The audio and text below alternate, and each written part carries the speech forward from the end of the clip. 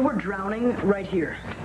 Yeah, and I hadn't been rollerblading for that long, and I tried something stupid, and it was really scary. Wow. Yeah, and if it hadn't been for my dad, I probably wouldn't have made it. I mean, he jumped right in, and he took me out, right? And he had to give me mouth to mouth, right? And then after that, before you know it, I was fine. Yeah, well, you talk about lucky, right? Well, he just jumped right in and saved me. You know, if I was there, I would have done the same thing.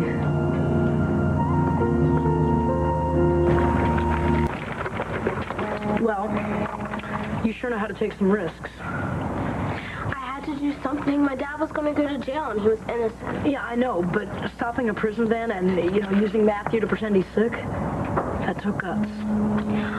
Well, that's what my dad probably would have done for me. Well, I like taking risks, too. Ever think about bungee jumping off a bridge? Oh, that sounds so cool. Yeah, it looks pretty cool when they do it on TV. Really we better go someplace, more private. Yeah, private.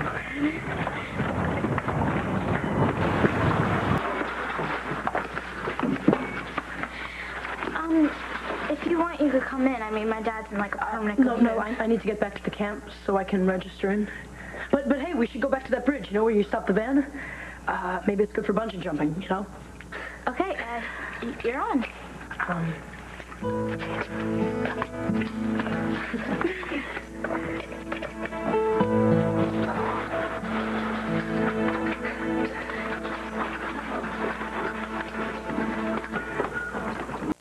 Stay tuned for scenes from the next One Life to Live.